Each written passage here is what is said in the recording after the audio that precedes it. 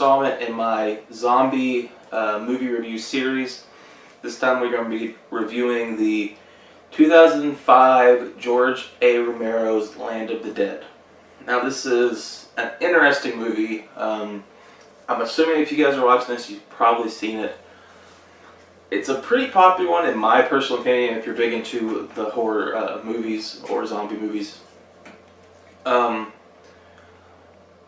have my likes and dislikes of this movie. I mean, obviously, like most movies, but this one kind of catches me off guard a little bit. I've seen it a bunch of times. And it's kind of your generic take on the zombie premise, but then expanded to the point of, you know, most zombie movies we see, besides like Zombieland and a few other ones, we're seeing the zombie virus spread. Like we're seeing it first happening and seeing people's reaction. In this movie, you are seeing it. I don't think it says the time, like the gap between when the virus first started, but it's obviously quite a big time period. I mean, people have fortified this entire city to an extent. I don't know how big it is. It's mainly like there's a massive hotel-looking building, skyscraper, and then there's people around it, and they fortified that area with military and guns and turrets and electric fences and everything. So it's interesting on that aspect that you're kind of seeing them just living with it. It's kind of like Walking Dead. Obviously not the first season, but once they get into like Alexandria, it's kind of like that, where, you know, they're trying to live as normal possible lives they can with what's going on. Now that aspect I love. It's really cool. I know I said I usually in the last videos I'm not a fan of that usually.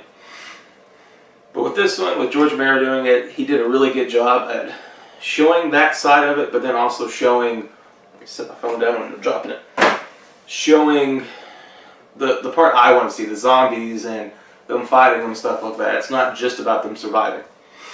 It's focused around one main group of people in this colony, I guess you could call it. And they're the ones that go out and scavenge and get weapons and food and medicine, whatever they need.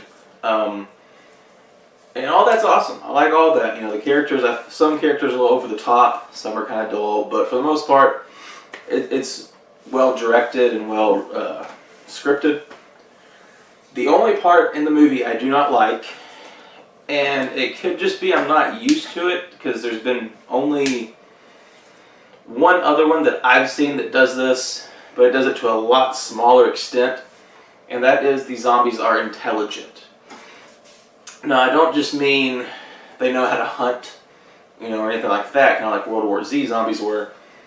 They actually remember, or they start to remember their past lives.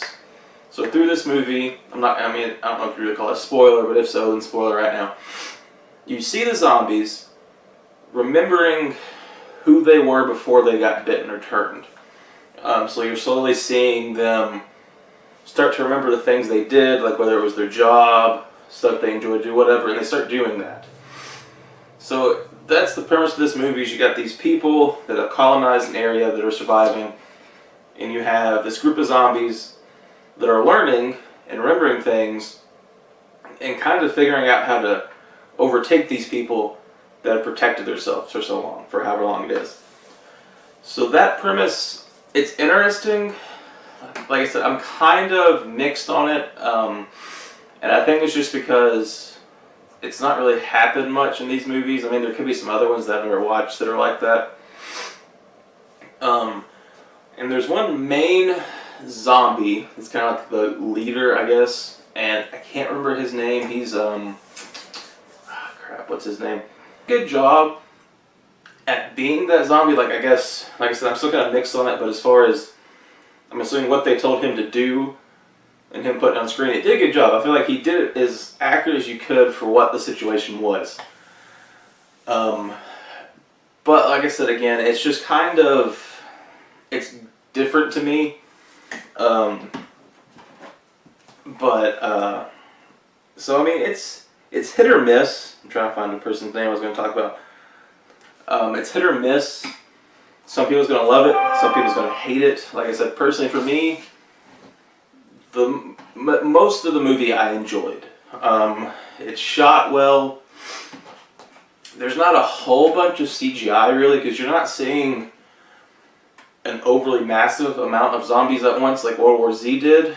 You're seeing maybe 20 or 30 at a time, which is obviously very doable with just makeup effects and stuff like that. In my opinion, honestly, the person who made this movie, for me, I always butcher his name, but it's John Leguizamo, I think is how you pronounce it. He's kind of like the asshole of the movie, honestly. But you really enjoyed him, like to an extent, even though he's kind of the bad guy. You rooted for him, and he wasn't. I wouldn't go as far as saying he's like a villain of the movie. He was just kind of a shady guy, which in the zombie apocalypse, shit happens. I mean, you know. But really, honestly, him mainly is who made, like, as far as character-wise and actor-wise, made me like the movie more. Because there's a few other people in here I've recognized here and there, but I can't give you their names or think of anything they're in besides Eddie Murphy's brother. So he really did it for me. And like I said, overall, it's a good movie. Shot well, definitely got that dark, apocalyptic vibe to it with the little village or civilization they have set up. Directed well. The writing, I feel like, is pretty good. I mean, there's some lines that's kind of cheesy and generic, but then for the most part, the characters, I feel like they gave them all their own personalities without digging too far into their backstories, which I personally don't mind. I don't really care about the backstories of most of the characters in any type of movies. So they did a good job on that. And I mean, it's George Romero. You know, he knows what he's doing with the zombie movies. I mean, he might not be the one that created zombies, but he's the one that's made the genre what it is today. And without him, most of these movies I'm going to talk about on this list would not have happened at all. But so that's my review on the movie. I'll give a rating. I guess I'll do, like I said, what I did with Day of the Dead, where I did 2 separate ratings. I did one of an overall movie quality, and then one as a zombie genre quality. So for movie quality, like I said, it was written relatively well, directed well, makeup was good, acting was fine.